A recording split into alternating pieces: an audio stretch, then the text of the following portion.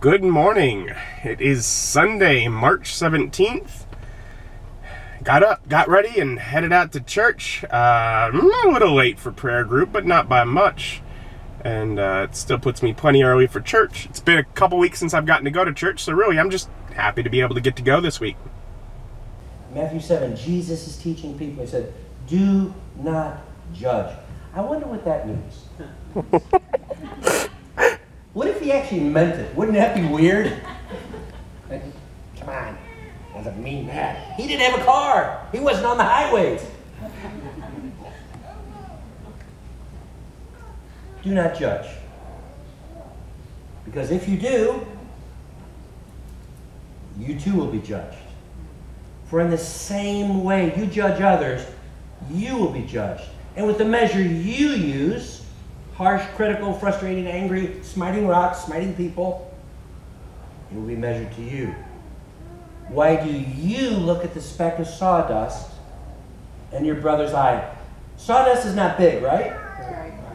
Why do you look at the tiny speck in your brother's eye and pay no attention to the plank in your own eye? Insert for plank, log, beam, I-beam, pole, telephone pole. Large. Why do you look at the speck of sawdust in your brother's eye and pay no attention to the plank in your own eye? How can you say to your brother, let me take the speck out of your eye, when all the time there's a plank in your own eye? You hypocrite.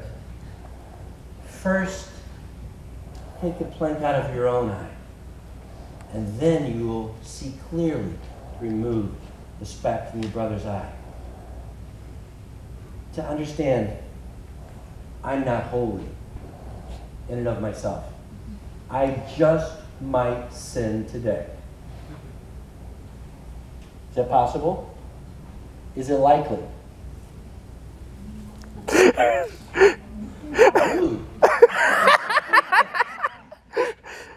is possible I may blow it today on some minute aspect.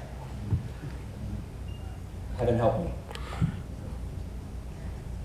The bottom line is, I'm not perfect, but there is one who is.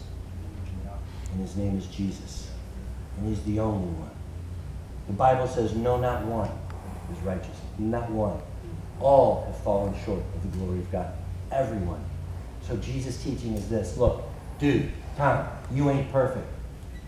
Stop judging everyone else. Why don't you do you instead of judging everyone else? It's going to go a lot better for you if you stop judging everyone else. Well, what about this sin? That really annoys me, and that sin, and that sin. I don't do that. Well, you want to start comparing? No. No. No, no, no. And just got out of church. It was lovely, but Mom has plans afterwards. She's having a wedding shower for some friends at church, and Ethan's still at her house. He'd stayed there last night, so I'm headed over there, gonna pick him up, and I guess the plan is to take him out to eat. I got Ethan, but not only that, I got my brother, because he was over doing some work at my mom's, so he's coming along too. There's a lot of people in there. Yeah, I say, as I go. Gingham.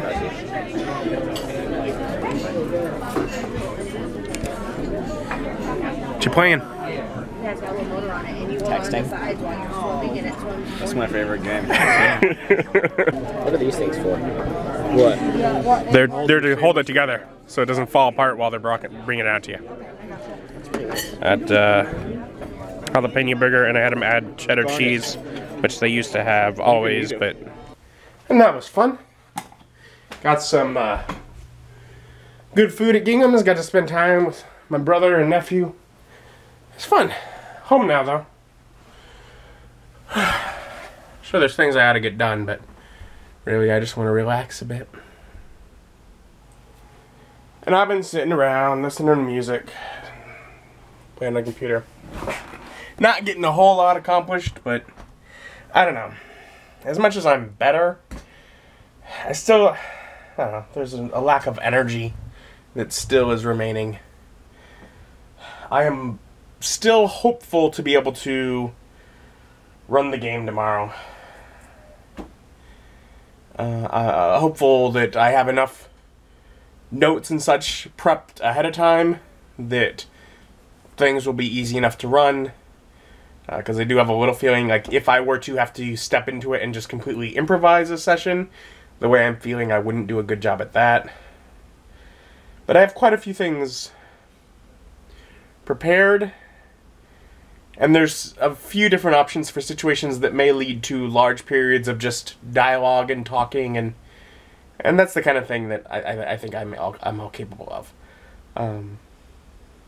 As long as I don't have to come up with something new and entertaining for them to do, I think I have enough stuff already prepared that I can fill the time as needed.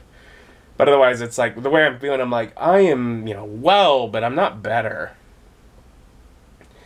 This is just taking a while to get over. Anyways, I did sit and I balanced the budget and all that, and I saw I've gotten my tax return, which is wonderful. I opted not to add it all like into my budget.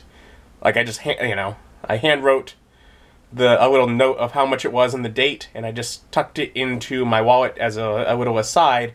But I actually use like software where I keep track of how much money I have, and I already have an amount that's in there that is just sort of my cushion.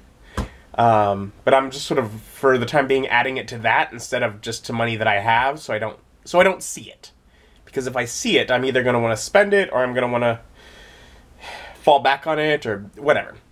If I don't see it, I tend not to. And there's some things coming up, maybe a month, maybe a few months, that I'd like to have some money for. And I figure if I just ignore it for right now, well, maybe I'll still have the money when the time comes. Ideally, I'll work full days all the time and save up more money, and then it'll just instead end up being the start of replacing a camera or something, but we'll see. Anyways, I don't know. Not gotten too much done with my afternoon. Like I said, just kind of in a mental daze.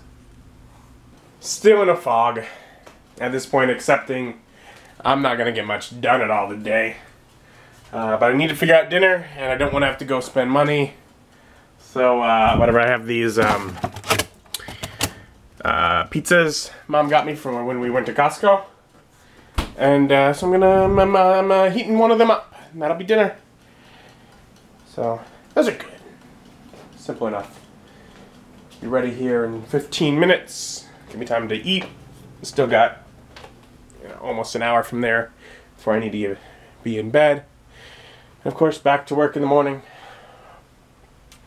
Thank you for joining me. Join me as my journey continues.